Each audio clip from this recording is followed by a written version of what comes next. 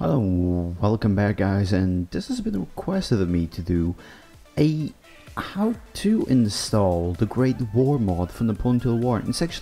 It got me a little bit confused because it's not really that difficult, I might add.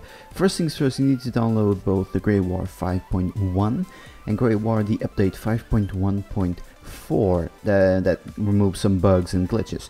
Now, as you can see here, it has a readme. This one you can ignore if you have never installed the Great War mod before, if you are installing it on the clean Napoleon Total War install folder that you have just finished install. So you unzip the mod, blah blah blah, and you place the data folder on your Napoleon Total War directly on top of your old blah blah blah. Over there you can just open Steam's location, Steam apps, common, and Napoleon Total War, and it's in data. Oh, wrong, sorry about that. Now, what you do, you just copy and paste it right here, nothing else.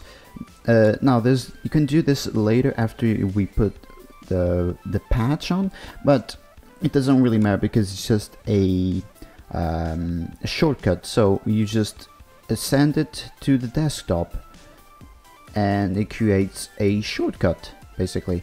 Well, it's not basically, it is a shortcut to the mod, and it's easier. So after we do 5.1, we go for 5.4, same thing, just copy and paste it on your data file, overwrite everything, doesn't matter if it is already in there, just overwrite it because it changes most of the stuff.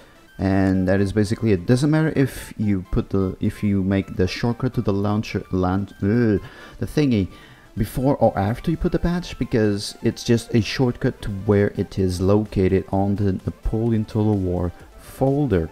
Now I have mine here, don't know why, maybe it is, I don't know.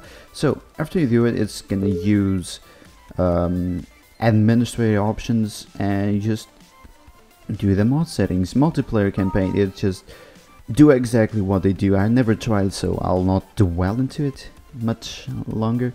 And these are the options I like to use. Normal unit scales. You can put authentic naming if you want, if you are that kind of person. And if you really want blood, use a normal one. And projectile trails, because I just like it. You can click on it to change the picture. There's 4 of them apparently, and you launch the mod through here, and it starts Napoleon Total War immediately. So that is about it. There's nothing more. So hope it was insightful to you all who wanted it, and yeah, hope you guys like my let's plays and like this tutorial or what this was, and thanks for watching. Goodbye.